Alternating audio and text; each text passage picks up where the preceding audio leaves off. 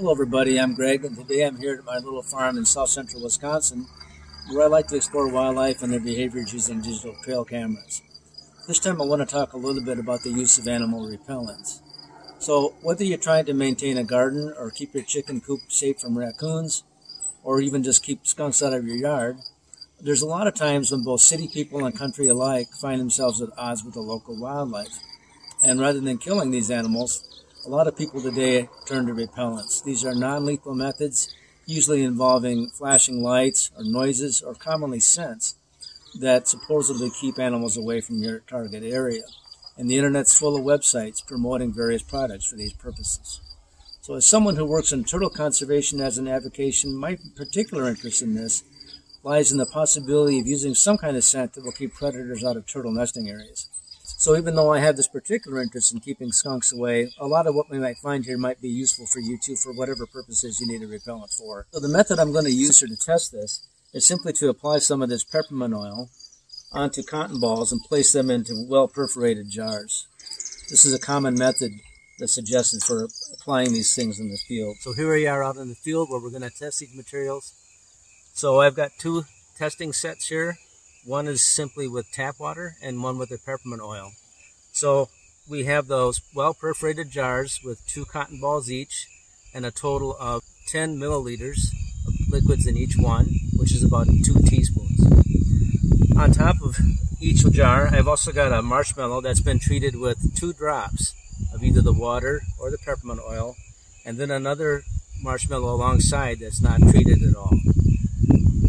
Near them also is some dried cat food, which I found a lot of these animals really seem to like out here as an extra enticement. And then around each I put a little ring of their respective materials, either the peppermint oil in a ring or the water in a ring, about the same amounts. So we'll see what happens.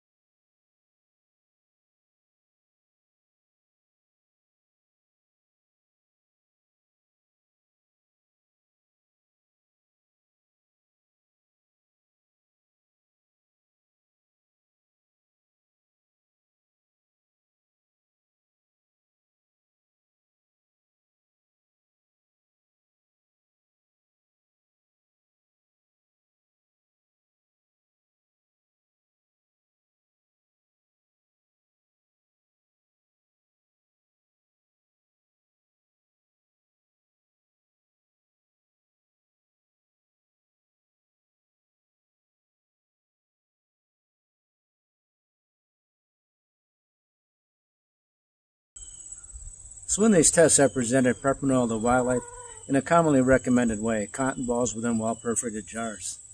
I've also increased this olfactory signal by adding a small amount to a marshmallow directly on top of each jar, as well as made a little drip line around each of the sets. That amounts to about 15 milliliters of oil at each trial, about 3 liquid teaspoons, and produces a smell certainly detectable by the mammals on this site, all of which have senses of smell almost unimaginably keen by human standards. Nonetheless, the camera evidence showed that skunks, raccoons, and rabbits were not deterred from the area in general, or even from the oil placements themselves, and typically returned to the area night after night. In fact, both skunks and raccoons often manipulated the peppermint oil-laced baits sitting on top of the jars, and raccoons were seen to actually eat them. These mammals were also found just as likely to visit the oil-treated set as the nearby control where plain water was used instead. As expected, birds, largely visually oriented, without much of a sense of smell, were also not repelled from the area and typically showed up within a few minutes of each trial. My intent here is not necessarily to contest the commercial claims made by the promoters of these products or to argue against anything your friends or relatives may have said about their own experiences. It's important to consider that these tests were carried out for just a couple of weeks at one location, using a particular set of methods and on the wildlife that just happened to be present. Maybe spraying the stuff with a misting bottle over a wider area would have given different results, although the costs involved using so much more material would have increased substantially. That would also be impractical over large areas and could have ecological impacts that would have to be taken into account. It's also quite possible that the oil would have been more effective if used in a confined indoor space, like an attic, for example, as is often claimed in online testimonials. But again, my main interest here was to see how it would behave in a field setting. And what I've seen here doesn't provide much encouragement that the approaches using citrus oil repellents in an open area would be effective in keeping common mammalian predators out of either your garden or on lands targeted for conservation purposes like turtle nesting areas.